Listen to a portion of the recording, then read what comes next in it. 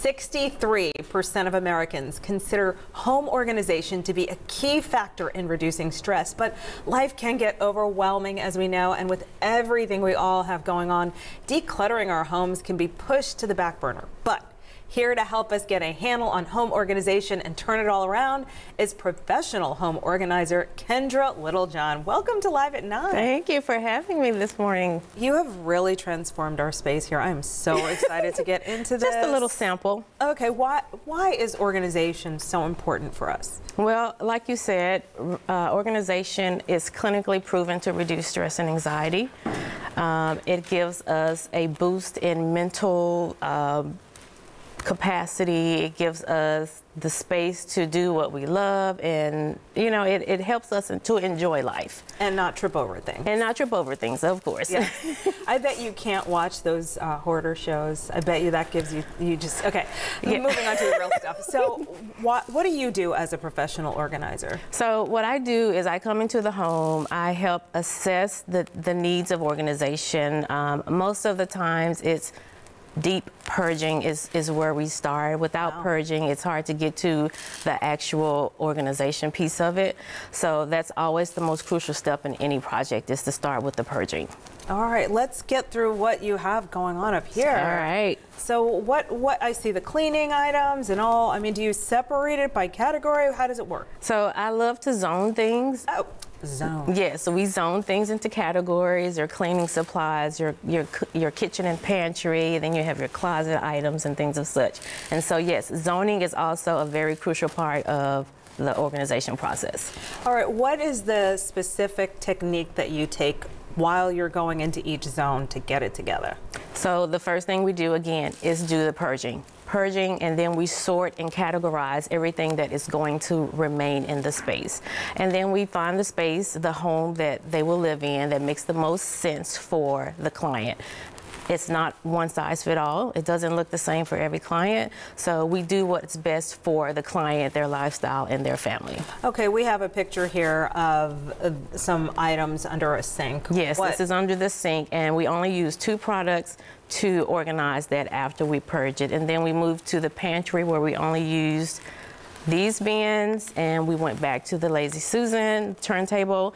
This is really the start of organizing. Lazy Susans? The Lazy Susans and the turntables. There are so many different uses for them. We use them under the sink for cleaning supplies. We use another version of them for cooking.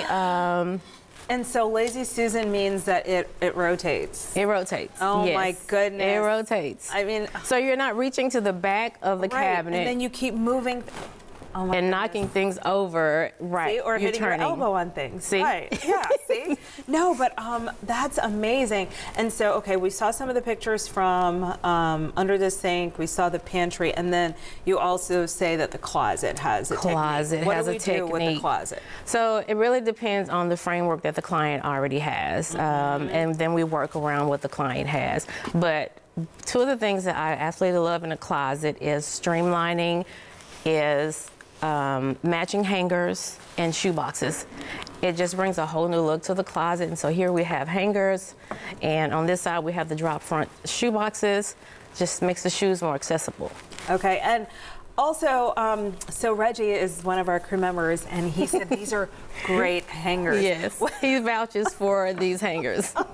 What is it about them? I mean, does that help with the organization? Well, they're much thinner than a wooden hanger, or less bulky than a plastic hanger. They're more aesthetically pleasing than a wire hanger that you would get from the cleaners. And so that just gives it a very clean look. Right, and your shirts don't fall off because your shirts don't fall off. Traction. They don't slide. Exactly. They're velvet, so they don't slide. Okay. Yes. Okay. And so if people are struggling to do this themselves, how do they get in touch with you? What's the process? So you go to my website, www.organizedbykendra.com, and there you can click the link to schedule a virtual consultation, which is how we onboard all of our clients, and we go from there.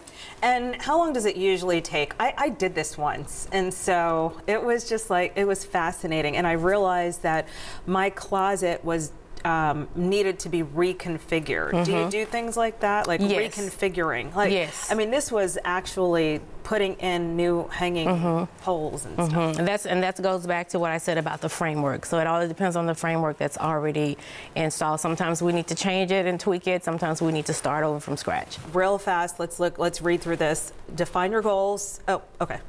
Yeah, I just wanted to read through that. But define your goals, start small, purge first, then organize, and then you say establish practical systems and habits. Yes. And then that's when they call you. If And all else fails, call a you- professional. What happens if it's a really, really, have you ever gone into a scary situation? Like, you know, where it's a lot of mess? Yes, absolutely. I've gone into situations where I thought I couldn't do it, but actually did, and came out, you know, feeling on top of the world. But sometimes, yes, there are projects that are challenging, even for a professional organizer. All right, organized by Kendra, BOK, and contact Kendra if you don't want to do it yourself. Yes. Thank you. Thank you so much. Ooh, we need